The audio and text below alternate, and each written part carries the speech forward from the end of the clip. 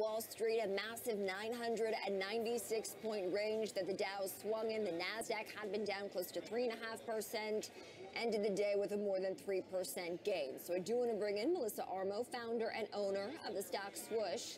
Melissa, it's good to see you. What are your takeaways from the volatility that we continue to see on Wall Street?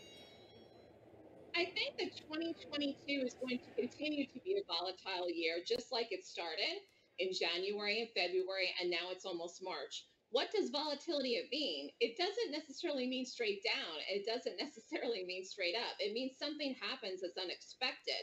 I can't exactly say that the gap down this morning was unexpected. To me, I was predicting it. I thought this was coming.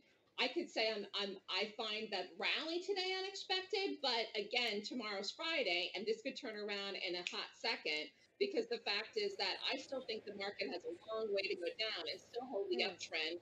And the fact is that this problem, the reason for the gap down today, is not resolved. We're in a conflict. It's not a war yet. It's a conflict, and it hasn't been resolved yet. So I know you follow the charts closely, Melissa. So what are the charts telling you? How much further could we fall in this market, as this conflict clearly has not yet been resolved? Well, the SPY could go to 400 level, and the QQQs could go to a 300 level. That's just two examples right there. You have to remember and look at where we've been. 2020 was bullish after the drop in COVID in March of 2020. Then we rallied the rest of 2020. Then 2021, we had an extremely bullish year. And the backdrop of the economy in 2021, I didn't think it was that great to consistently have as many new highs as we did. But people kept buying it. The market kept going, and the market kept going up. So you're seeing profit taking. A lot of this selling in the early 2022 was profit taking because people are up so much money. So at some point, though, when people come in and buy the dip, new buyers, okay, we had new buyers today. People come in, new buyers come in. If this doesn't continue to go back up, then you're going to have people that will give this up, and then you're going to see more selling. But a lot of the money that you saw flow out of the market in early 2022 was really just profit taking, because people were up so much from the last 18, 19 months when we had the rally. And now you're saying that the story has changed, right? So how should investors be looking at their investments, Melissa? Should they be taking money out of this market, or are there opportunities that you see? Well, oil's an opportunity. You could pretty much probably buy any oil stock right now. They've been streaking higher the last several months. So obviously, as the previous reporter said, oil prices have gone up. And you've seen all the stocks that we normally look at, all the tech stocks that lead the market, a lot of them had really poor earnings. Look at Netflix, for example. That's nowhere near the highs. That tanked on earnings. Even Amazon, while it rallied today, is nowhere near the highs. Google had great earnings and fell off the highs right after the earnings. So pretty much everything that you would look at as a market leader is nowhere near the highs, including the overall market. So getting back to what you were saying, as far as what should people do? People are in different situations, okay? Some people earn more money than others. Some people are a different age group than others. Some people are in retirement. Some people are still working full time or in the prime of their life. So I don't think anyone should necessarily panic right now. If you're invested in the market long term, the market is still in an uptrend, and it probably will hold an uptrend, because most of the time in the life of the market does hold the uptrend.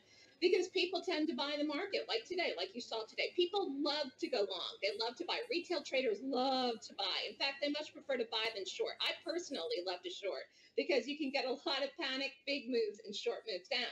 There are times to buy and there are times to short, but the fact is that it all depends on the individual what you should do. If you're looking for short term right now, I think that there could be some short term pain in this market. We've seen it in the first 2 months of the year, and don't forget, the Fed is going to raise rates this year. We do not know how much you're going to raise them in March. That is above and beyond this conflict that we're seeing with Russia right now. We have an inflation problem. Rates are going to go up, and we don't know how much they're going to raise them in March yet. So here's a question for you. I think we've been prepared for higher rates really since about mid-December, when the Fed did start to lay the path forward for that. But of course, inflation has ticked up even higher than I think many economists expected, and Americans certainly feeling the pinch of that. Are higher rates priced into this market, Melissa? We know the Fed likely will raise rates in March. Of course, we don't know by how much, but is something like that already priced in? Or 3 weeks from now, could we see another significant leg lower in the stock market? I think it's going to depend what they do and what they say. I think a 1/4% is priced in. I'm not so sure 0.5% bump is priced in March, or let alone a 1% bump between now and July, midway for the year. And remember, it's not just going to be gas that goes up. The previous reporter talked about food. It's the idea of even every single thing that we buy. How do we get it? It's through fuel. So everything gets transported to us. So everything is going to go up when fuel goes up, because that's how we get all the goods and services and everything that we buy. So inflation is a problem, and I think where the Fed made a big mistake last year is they said initially it was transitory. It was never transitory in my mind. And even the numbers that they're giving now, that they're saying that the number that we're at, I as a consumer know it's much higher than that in everyday life. Remember, they take everything together, but you're seeing it all across the board, and I think that's going to get worse. And I don't think raising rates is actually going to solve that problem, because what's going to happen is people are going to pay more for things, and then their interest rates are going to go up when they borrow. How is that good for consumers? It's not. So, can the Fed effectively raise rates and avoid a recession, knowing that these elevated prices are having a real impact? I think it might be too late. I think there's a great possibility we could go into recession between now and the end of 2022. I think they acted too late.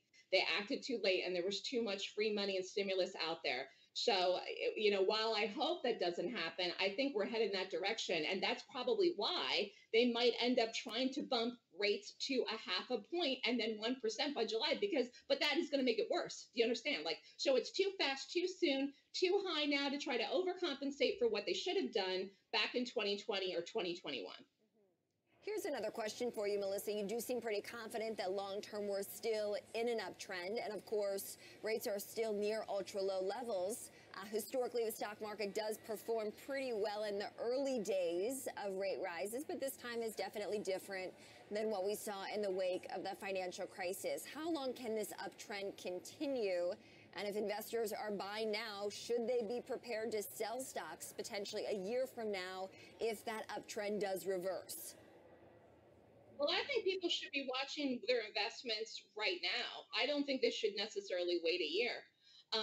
Example like today, if people bought in today and this doesn't hold, well, again, we have a long way to go down. I gave you the levels earlier. So, what happens, I'd say, in the next 30 to 60, maybe even 90 days in this market is really important. Remember, earnings season is over. We're at the end of it now. Next earnings season doesn't start until April. So the only thing that's going to take hold of this market, that's going to change things, is Fed decisions and news. But the news has had such a huge effect on this market.